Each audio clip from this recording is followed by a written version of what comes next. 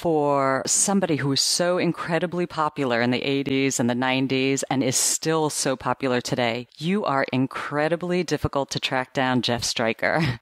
I've done a pretty good job of hiding. I just kind of disappeared. I needed to just get away for a few years. So what did you do to disappear?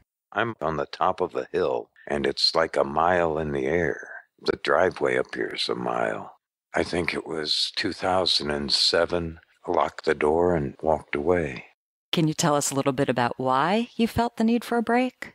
Well, I wanted to distance myself from the adult industry and still be able to use the name, go more towards a mainstream career. Before we get to now, let's start at the beginning. Where were you brought up?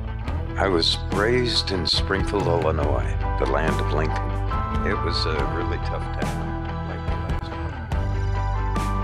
For more of this interview and many others, as well as blog posts, articles, and photos about the golden age of adult film in New York and beyond, visit therialtoreport.com.